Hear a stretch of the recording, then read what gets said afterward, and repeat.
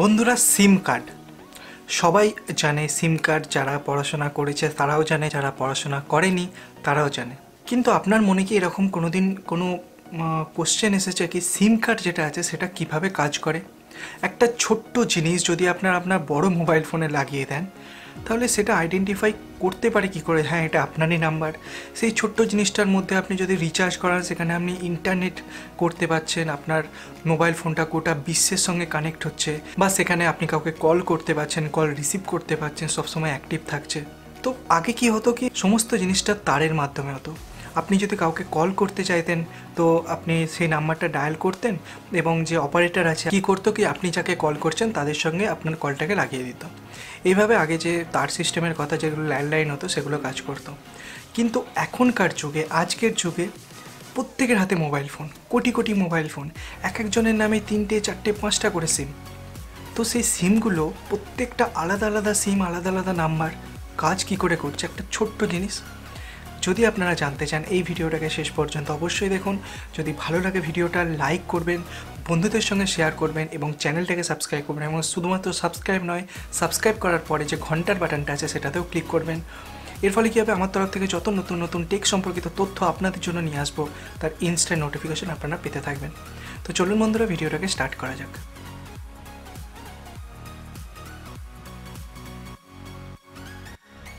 তো সিম কার্ড, এর যদি ফুল ফর্মের কথা বলি সেটা হচ্ছে সাবস্ক্রাইবার আইডেন্টিফিকেশন মডিউল। যেমন নাম, যেমন ফুল ফর্ম, কাজও কিন্তু সেরকমই। এখন যদি সিম কার্ডের মধ্যে কি থাকে বলেন, তাহলে এর মধ্যে একটা ছোট্ট মেমোরি থাকে, যে মেমোরিটার সাইজ 1 MB থেকেও কম।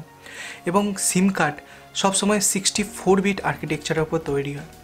64 বিট কেন বলছি, প্রত্যেকটা সিম কার্ডের এই 64 বিট একটা আলাদা আলাদা কোড জেনারেট করে, মানে প্রায় 9 ট্রিলিয়ন নাম্বারের একটা কোড জেনারেট হয়।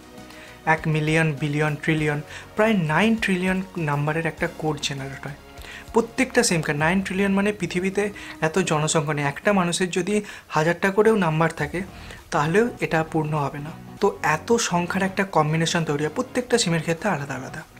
তাহলে এই যে নাম্বারগুলো তৈরি হচ্ছে, এই নাম্বারগুলোই কিন্তু আপনার সিমের আইডেন্টিফিকেশনের জন্য কাজে লাগে। এখন এই যে এতগুলো নাম্বার, আপনার সিমে মাত্র জায়গা নেয় 8 বিট, শুধুমাত্র 8 বিট। এবং বাকি যে জায়গাটা থাকে আপনার সিমে, সেটা অনেক তথ্য আপনার সিমে স্টোর করা থাকে, যে কী কোম্পানির সিম আপনি ইউজ করছেন, বা আপনি যদি কোনো কন্ট্যাক্ট সেভ করতে থাকেন, অলমোস্ট 750 থেকে 800টা কন্ট্যাক্ট আপনি আপনার সিমে সেভ করতে পারেন, যে বাকি জায়গাটা আপনি এভাবে ইউজ করতে পারবেন। এরপর আপনি যদি সেই সিমটাকে আপনার মোবাইল ফোনে রাখান, তো তখন জিনিসটা কী হয় দেখুন। অনেক সময় আপনি দেখে থাকবেন, আপনি যদি কোনো স্মার্টফোন ইউজ করেন, যে যখনই আপনি সিমটা আপনার ফোনে লাগালেন, দেখবেন আপনার ফোন থেকে কিছু টাকা কেটে নিল, কি ওখানে বলা হচ্ছে যে কিছু জায়গায় আপনি SMS সেন্ড হয়েছে, সেই জন্য টাকাটা কেটে নিল, আপনি জানতেও পারবেন না কোথায় কেটে। এটা ম্যাক্সিমাম জনের জন্য হয়, সবসময় হয় না, কিন্তু মাঝে মাঝেই হয়। তো এই জিনিসটা কেন হয় বা এর পিছনে কী কারণ? যখনই আপনি একটা নতুন সিম একটা মোবাইল ফোনের ভেতরে লাগাবেন, তখন আপনার মোবাইল ফোন এবং আপনার যে সিম প্রোভাইডার, প্রত্যেকটা সিমের ওপরে কিছু ডিজিটের নাম্বার লেখা থাকে। প্রত্যেকটা, ওটা ফিজিক্যালি আপনি দেখতে পাবেন, আপনার মোবাইল নাম্বার নয়, সিমের একটা নাম্বার লেখা থাকে। সেই নাম্বারটা এবং আপনার ফোনের যে IMEI নাম্বারটা, তার কম্বিনেশনে একটা তথ্য সেই প্রোভাইডারের কাছে পৌঁছে যায়। ঠিক আছে, অনেক সময় আপনার যদি ফোন চুরি হয়, তখন আপনি সেই IMEI নাম্বার দিকেও দেখতে পারেন কি সেই IMEI নাম্বারটা কার ছিল, ফোনের কী ছিল, সেই ফোনের সঙ্গে কীভাবে কি যারা যে সকল পুলিশের লোকেরা চোর ধরে, মোবাইল ফোন চুরি ধরে বা কারোর লোকেশন ট্র্যাক করে, তখন এই সিস্টেমটা তারা বজায় রাখে। তাহলে আপনার ফোনের, আপনার সিমের যে নাম্বার এবং আপনার ফোনের যে IMEI নাম্বারটা আছে, এর কম্বিনেশন করে একটা তথ্য মোবাইল যে অপারেটর আছে তার কাছে সেন্ড করে। এর ফলে কি হয়, আপনার মোবাইল যে অপারেটর আছে তারা একটা কোড জেনারেট করে এবং একটা কি জেনারেট করে। সেই কোডটা যদি সেই কিয়ের সঙ্গে একটা কম্বিনেশন করে আর একটা নতুন কোড জেনারেট হয়। ঠিক আছে, সেই কিয়ের যে প্যাটার্নটা আছে, সেই প্যাটার্নটা একমাত্র সেই সিম, মানে ধরে নিন আপনি এয়ারটেলের সিম ইউজ করছেন, সেই কিটা এয়ারটেলের ক্ষেত্রে যেরকম হবে, বাকি যে কোম্পানিগুলো আছে সেক্ষেত্রে আলাদা হবে। তাহলে এয়ারটেল কোম্পানি একটা কোড জেনারেট করলো এবং একটা কি জেনারেট করলো, কিটা সবার ক্ষেত্রেই সমান। এখন সেই কিটা যখন সেই কোডটার ওপরে পড়বে, তখন আর একটা নতুন কোড জেনারেট হবে এবং সেই কোডটাকে আপনার কোম্পানি আপনার মোবাইল ফোনে পাঠিয়ে দেবে, আপনার সিমের কাছে পাঠিয়ে দেবে। তাহলে এর ফলে কি হয়, পাঠানোর পরে সিমের কাছেও সেই কিটা আছে, ধরে নিন এয়ারটেলের যে কিটা সার্ভিস প্রোভাইডার পাঠাচ্ছে আপনাকে, আপনার যদি এয়ারটেলের সিম হয় তাহলে এয়ারটেলের সিমের কাছেও সেই কিটা আছে। সেই কিটা দিয়ে সেই কোডটাকে অ্যানালাইসিস করার পর যে সেকেন্ড কোডটা জেনারেট হবে সেটা যদি প্রথম জেনারেটেড কোডের সঙ্গে ম্যাচ করে যায়, তখন সার্ভিস প্রোভাইডার এটা ভেরিফাই করে যে হ্যাঁ এই ডকুমেন্টসটা আপনারই বা এই নাম্বারটা আপনারই।